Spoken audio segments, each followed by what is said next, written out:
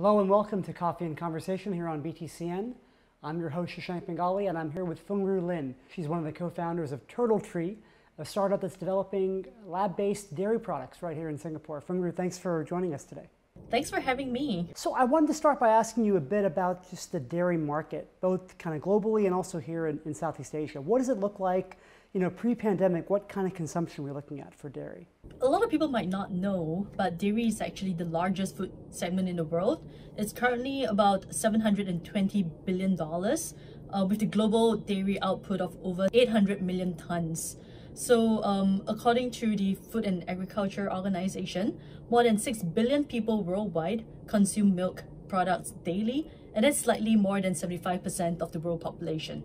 How much greener is lab-based milk? Obviously, a lot of investment goes into developing it. Are we talking about, in the near term, perhaps marginal, but then, really great gains in the future in terms of environmental impact?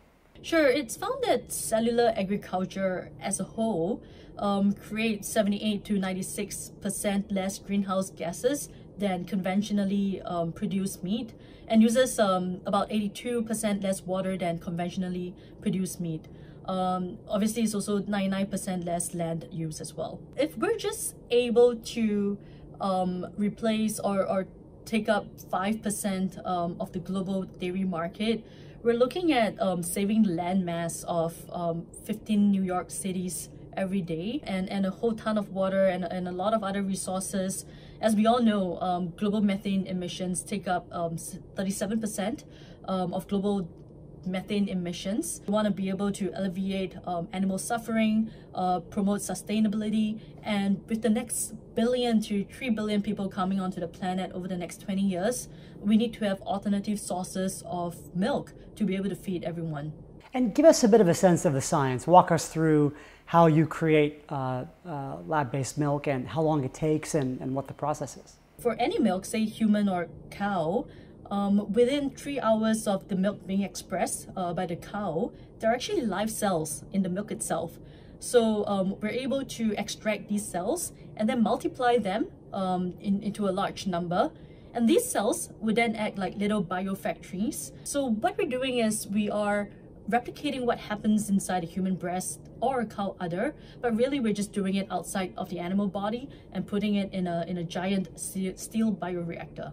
So then, what are the limitations or the constraints in growing the milk in the lab? Is it a question of time or space, or what are the factors that go into it? The challenges for the entire cell-based meat industry, not limited to just Turtle Tree Labs or cell-based milk, is really the growth factors that are being used to multiply these cells. So these growth factors, you can think of it like a nutrient soup that the cells require to be able to multiply. So currently on the market, these factors are extremely expensive because they were built for the pharmaceutical industry. So it sounds like you face some of the same constraints as you say, as lab-based meat does. Did the lab-based meat come first, or why do you think that maybe we've not heard as much about lab-based dairy until now? We've got, say, meat and milk 1.0. That is where the cows are producing the milk. That's when we're eating real animals. And then there is the Agri 2.0. So basically that is the plant-based options that taste and feel exactly like the same thing, but nutritionally is a bit different because they come from plants. However, when it comes to making the high-value byproducts like cheese, butter, yogurt, cream, you need the entire composition of real milk. And you can't necessarily do that with Oatly or soy milk because the composition is different. The functionality is also very different. And although milk is a $700 billion industry, the plant-based segment takes up quite a small percentage at the moment. And for us, Milk 3.0 is really being able to create the entire composition of milk, the fats, the carbohydrates, the proteins, and allowing this milk to perform just like real milk. And that's where Turtle Tree Labs come in. There are 2,000 different components inside a glass of milk.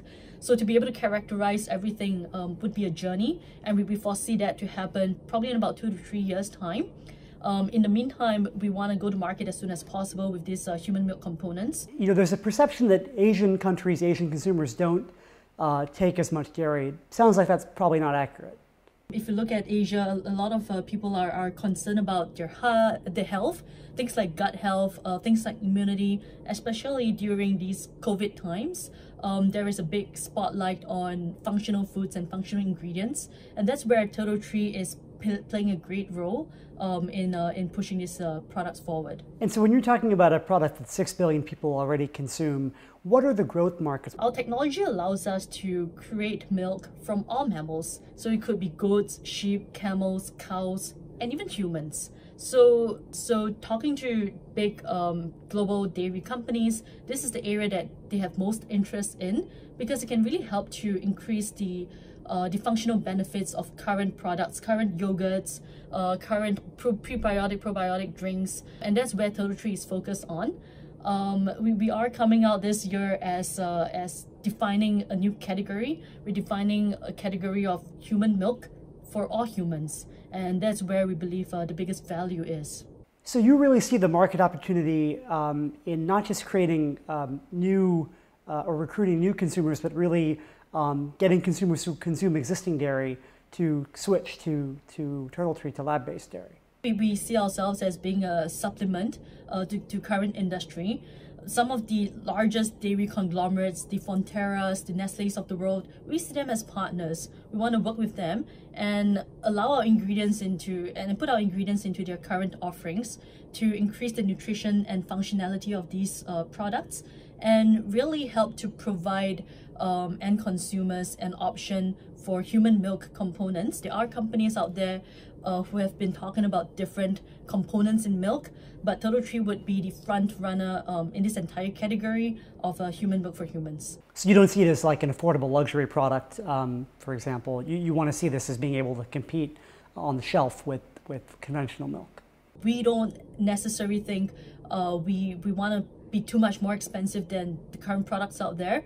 Really, the value where we see our product is the human milk components, because these complex sugars, these bioactive proteins have a lot more functionality than just perhaps whey and casein, and these can be added as ingredients for current products. Thank you so much, Fengru. It's really been fascinating talking with you. That's all the time we have, unfortunately, but I appreciate it. Thanks for joining us as well here on Coffee and Conversation on BTCN.